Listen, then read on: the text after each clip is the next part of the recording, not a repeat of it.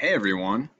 Today we're going to be working on creating a drawing of a 3D object and putting some dimensions in.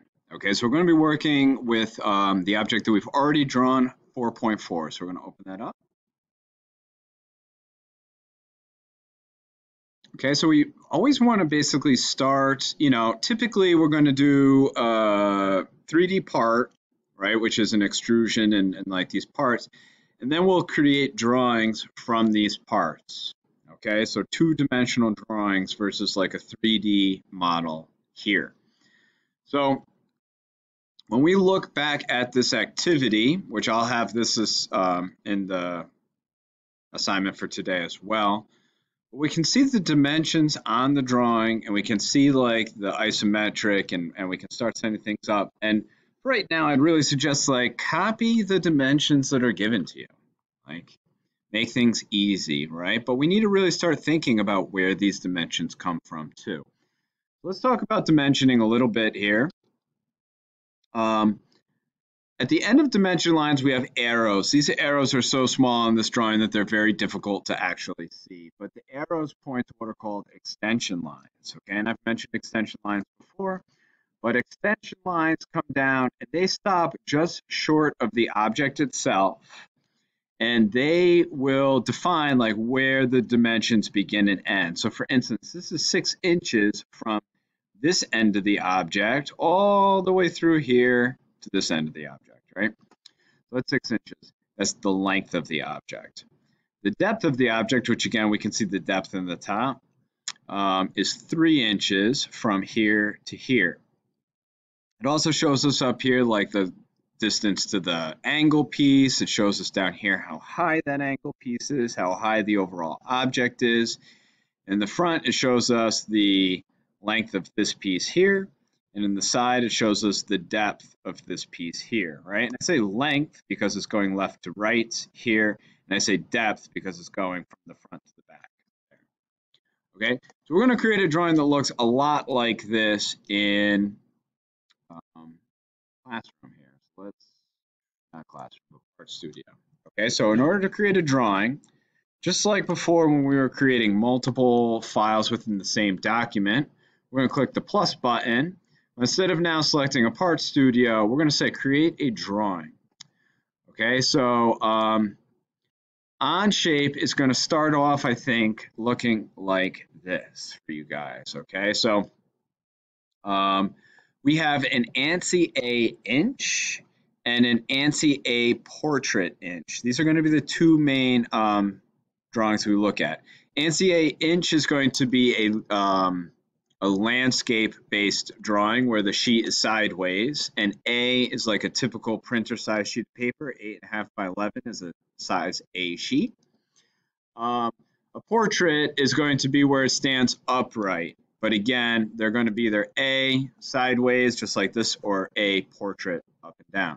This one we're going to do A, sideways, and we're going to say no view. So when you come into this document, it's going to automatically say like, oh man, there's a Part Studio associated in this drawing, and it's going to want to bring that stuff up right from the get-go. Now, one thing here that it's done is it's selected parts. We really want the whole Part Studio. Okay, so we can select Part Studio up here, and now we should be able to see this whole object, and like these things underneath of that object produce it, but we're going to hide those and we're just going to select the Part Studio itself. Okay, so when we go to drop this stuff down here, we're going to drop the front view there, which that's going to be its first view. We're going to bring this up because it's directly above. We're going to drop our top view above. And notice like this thing is just doing it itself. If we come to the top here, again, there's insert view, which is the same thing that we did before. If I click on insert, I can now select a Part Studio and select that and bring that in again. We already have it. We just need to now project the rest of our views. So we're going to select project views, which is a P. And I'm going to select this view by clicking on it, and I'm going to project it to the right to project its right view. I'm also going to take this view and I'm going to project it to the top right corner to project its isometric view. Okay, so you can already hopefully start to see the advantage to 3D modeling. Like producing drawings is super easy once you've made your parts. You know, and right now parts might take you a little while, but like once you get the hang of this, making parts is really quick too. So this is like a fast process once you get pretty good at it. So a couple things we're going to need to do here. Again, we're going to add dimensions, but I also want to add the scale and the title and all that stuff. So let's start off with scale and title. So if we select the main thing that we started with, which again is a front view, and if I double click on this, it tells me what the scale is. It's 1/2 scale right now, which is pretty important because that's going to fit onto our sheet. I just want to be able to have you guys turn on scale label, and that'll just give you what the scale is, and we can click check. Okay, and like you can move that around.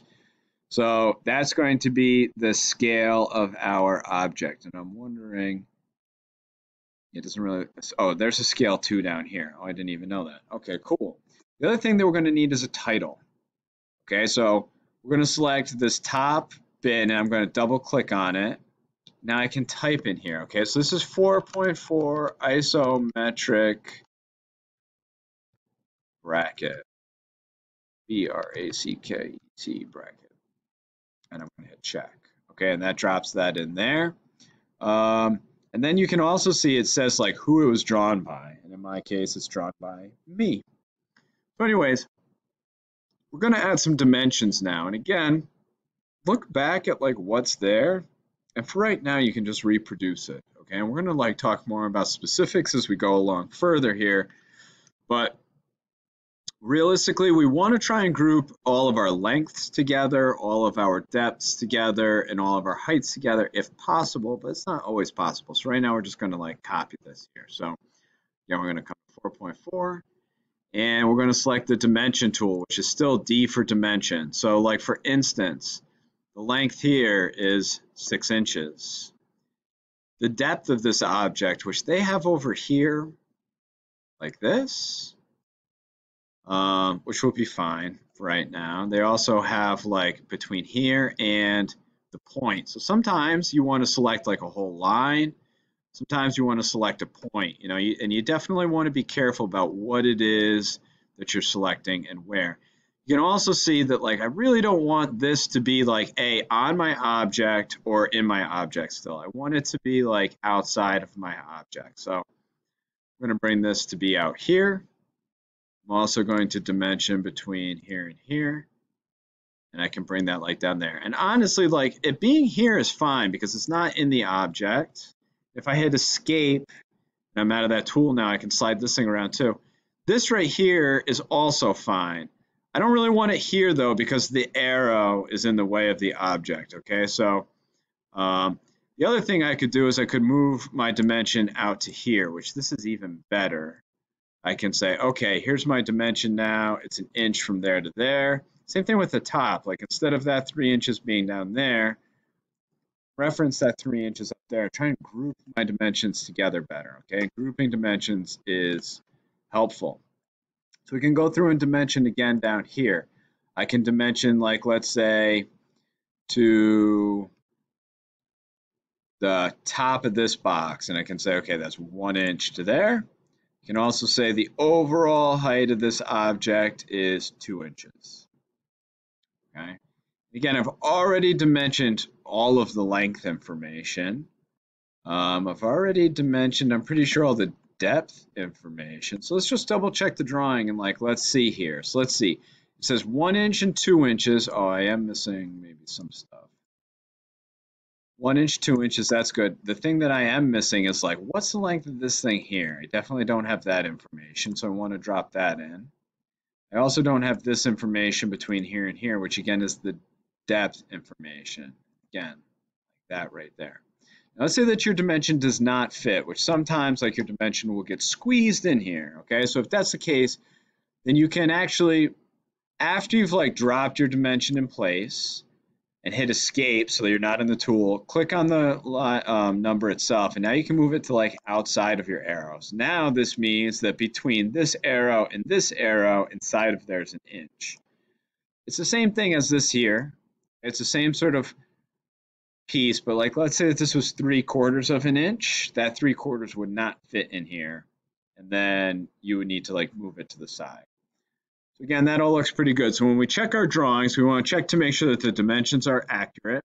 We want to check that we have the scale listed. We want to check to make sure we have the 4.4, like whatever the name is listed. And then we're going to print a PDF of this document. Okay, and we're going to actually attach this in Classroom as an actual assignment.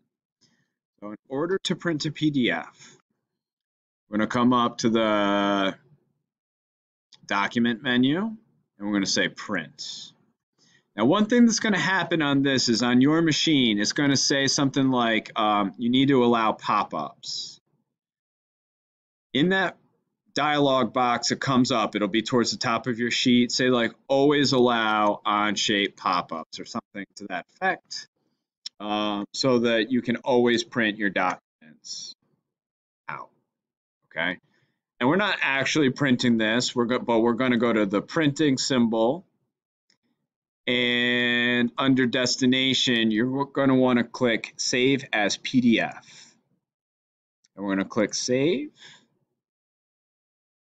And within here someplace, maybe it's under your pictures, maybe it's like in your DDE folder, maybe it's even in Google Class or like in your Google Drive. You're going to go through and you're going to save this, and again, this is going to be like 4.4 isometric. Okay, I'm going to save that. I'm going to click save. And now if I go to my pictures, here's my isometric bracket PDF.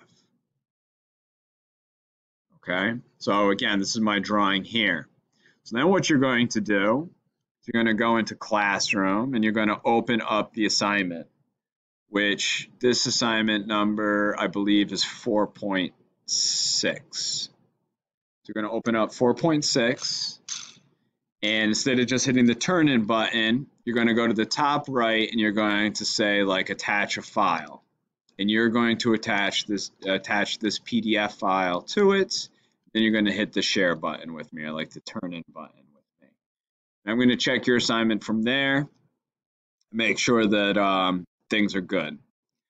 Okay.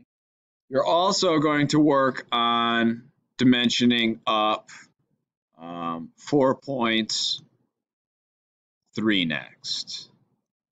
Okay, so again, I might suggest opening up that drawing and going through the process of dimensioning those. You're going to then attach that also to the next assignment, which is going to be 4.7. 4.7. Okay. And like always, if you have questions, email me or talk to me in class along the way, and we'll go from there. Okay.